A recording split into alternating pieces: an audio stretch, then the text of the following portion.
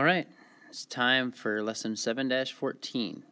We're going to be changing fractions into decimals. And remember, a fraction is a division sign with numbers. So easy transition. Here we go. Remember, n is the numerator, top number is the numerator, d is the denominator. So we're going to use n over d here. To change a fraction into a decimal, we're going to divide. Okay, we're going to make a long division problem. We're going to put the numerator inside the house where the dividend goes. Put the denominator same place as the divisor. When you're not sure, remember the d. Denominator goes where the divisor goes. Okay, and we're simply going to divide out the problem. We have to do this with decimals though. So how is that going to look? I have 1/4 here. Okay, I'm going to again write the 1, the numerator inside, and then put the denominator outside. But I'm also going to add a decimal and a couple zeros right away to start. Okay, 4 doesn't go into 1. Oops, don't forget to put your decimal in your answer right away. 4 doesn't go into 1, but it does go into 10 2 times. 2 times 4 is 8. Subtract, I get 2. 2 is less than 4. Bring down a 0. Now 4 goes into 20. 5 times. 5 times 4 is 20. Subtract to get 0. Once I get 0, I'm done. And I can say now that 1/4 is equal to 25 hundredths. We know this is true because 1/4 of a dollar is a quarter. And that is how you write 25 cents or a quarter. Okay, so I simply write the numerator inside the house, the denominator on the outside where the divisor goes, and divide with decimals. Let's try another one. 2/5. Okay, pause your video. I want you to write out the division problem. Solve it if you want, but you don't have to. So you can start the video and watch me solve it, or you can try to solve it first and then watch me show you the answer. Okay, pause your video and at least copy down the problem.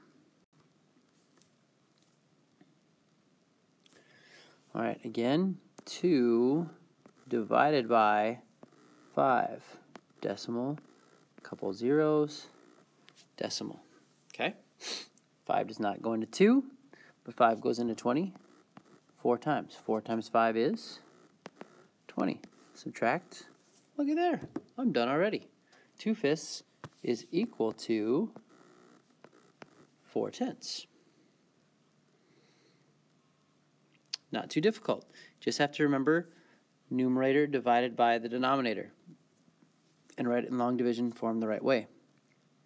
Okay, if I were to write this out left to right, it would be 2 divided by 5. All right, let's try another one. All right, here we have 3/8. Again, pause your video. Copy down the problem the right way. If you want to try to solve it first, go for it. If not, just watch me solve the problem.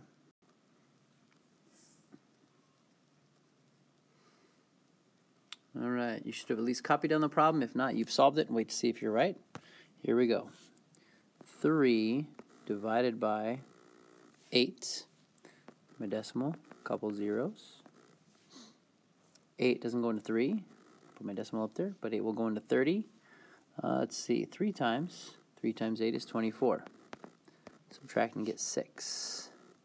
That'd be, 10, borrow from there. And then bring down the 0. 8 goes into 60. How many times? Well, 8 times 5 is 40. 8 times 6 is 48. 8 times 7 is 56. 8 times 7 is 56. Subtract, borrow here. 10 minus 6 is 4. Add a 0. Bring it down because I haven't gotten 0 down at the bottom yet. Now 8 goes into 40 5 times. 5 times 8 is 40. Subtract, get 0. My answer is 375 thousandths. 3/8 is equal to 375 thousandths.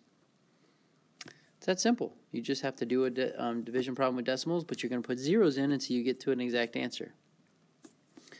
All right. There are times, though, when you're not going to get to an exact answer because you're going to get what's called a repeating pattern. Okay, let's do this problem 1/3, just like we did before. 1 divided by 3, decimal, couple zeros. Okay, go through the division. You don't know it's repeating necessarily yet. I do, but you don't. 3 goes into 10 3 times. 3 times 3 is 9. Subtract 10 minus 9 is 1. Bring down to 0. Okay, 3 goes into 10 how many times? 3 times. 3 times 3 is 9. Now I can see where the pattern keeps repeating. If I add a 0, bring it down, I'm going to be dividing 3 into 10 again. That's not going to change. Okay, so what do? I stop, I'm done. I know it's going to keep being 0.33333. Well, whatever the first number that repeats, the first part of the pattern, I'm going to write 1/3 is equal to decimal 3 with a line over it. That line means 3 repeating. So your answer would be 1/3 is equal to 3/10 repeating, which means the 3 would continue going infinitely. It would never change. All right, so once in a while, some fractions are like this. 1/3, 2/3 are like this. A number of fractions when you divide by 9. 9 is the denominator. You'll have repeating numbers. So you got to watch for that. If you see that pattern continue and you can't get to 0, stop, put the line over the part that's the pattern. All right. Go ahead and turn your books to page 305. Page 305. Let's look at how we can use putting numbers into fractions by either their ratio or number, and then find what the decimal value is. Okay. In baseball and softball, this also happens for other sports. Golf, greens hit in regulation, fairways hit in a round. They'll give an average. Basketball free throws. There's a number of them, but batting average is a very popular one to use. Batting average describes how well a player hits. It's not a mean, even though it's called an average. It's not adding all the numbers together and divide by how many there are. It's a percentage, okay, which we can show in decimal form. A player's batting average is a fraction with the number of hits as the numerator over the top of number of at-bats as the denominator. These fractions are usually written as decimals, and they go out 3 places. And that way they give a nice comparison number. Okay? And you can see on display here, it shows, change color so you can see it here, 3 hits at 9 at-bats. This is going to be the first problem we do. Number 24. In the first 4 games of the season, Lauren got 3 hits in 9 at-bats. What is her batting average? Well, again, the fraction is 3 hits out of 9 at-bats. How do I write that as a division problem? 3 inside the house divided by 9. Decimal in the answer. 9 doesn't go into 3. 9 goes into 30. How many times? 9 times 3 is 27. Of course, I didn't leave myself enough room to solve the problem over here. So we're going to move it over a little bit so I have room to solve it.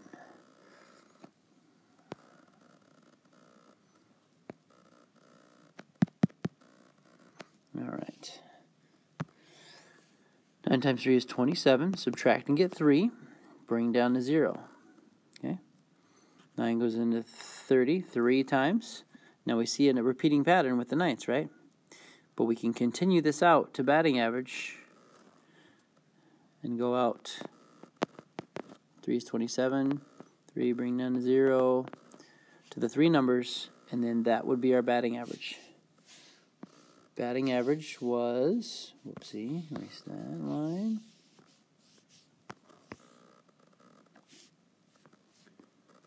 $333. Okay, batting average is written as a number of decimals. Okay, Felicia's got 5 out of 8 at bats. We're going to shrink this up here so we have room to work. Put this up in the corner. You can read your books. I can read it small. Felicia's on a softball team. In her first 8 at bats, she got 5 hits. So that would be 5 out of 8, which is equal to 5 divided by 8. And we know we're going to go out 3 numbers for batting average. I'm going to put all 3 zeros out there right away, just because I can. Okay, 8 does go into 5, goes into 50 how many times? 4 times would be 32, 5, 6, 6 times. 6 times 8 is 48. Subtract and get 2, bring down a 0. 8 goes into 20, 2 times. 2 times 8 is 16. Subtract and get 4. Bring down a 0. 8 goes into 40, 5 times. So we have an exact average of 625 thousandths. Batting average is 625. Okay, go ahead and solve number 26 on your paper and pause your video, and then I will show you the answer in a moment.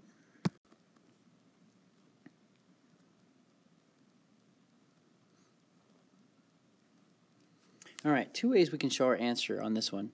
When we do 2 divided by 3, we get an answer, a raw answer of 0.666 repeating. Okay, that can be your average, or we can round because batting average is that nearest thousandths place, which then the 6 would tell us to go up, so we would have it rounded to 667. Either answer would be correct. All right, let's look at one more problem. Go down to problem number 28. At the team picnic, the players raced on an obstacle course that the coach planned. The first part of the race was on a trail 3/8 of a mile long. The second part was on a park road 4/10 of a mile long. What was the total length of the race? Okay, we need to add these together. Well, how are we going to do that? We need to change the 3/8 into a decimal number so we can add them. All right, so how are we going to do that? We're going to take 3/8 is equal to 3 divided by 8. A couple zeros, decimal in my answer. 8 does not go into 3, 8 goes into 30. 2 times 8. No, wrong. Thinking of a wrong problem. All right, caught my mistake this time. 8 times 3 is 24. There we go. Subtract. I get 6, bring down a 0. 8 goes into 60 7 times. 7 times 8 is 56. Subtract and get 4. Add a 0, bring it down. 8 goes into 40. 5 times 40, subtract and get 0. All right, so now I've got a problem here. I'll slide this over and make it a little smaller. Now I've got the second half of my problem. I've got 4/10 of a mile that I need to add to, decimal lined up for adding, 375 thousandths of a mile. And I add them together. Make sure my decimals are lined up and all my numbers. 5, 7, 7. 775 thousandths of a mile. All right, these are the kind of problems that you're going to see in your homework. Speaking of your homework, it's time. Homework and remembering 7-14. This is the last of this section, so we'll review this and be taking a quick quiz on Friday. Good luck.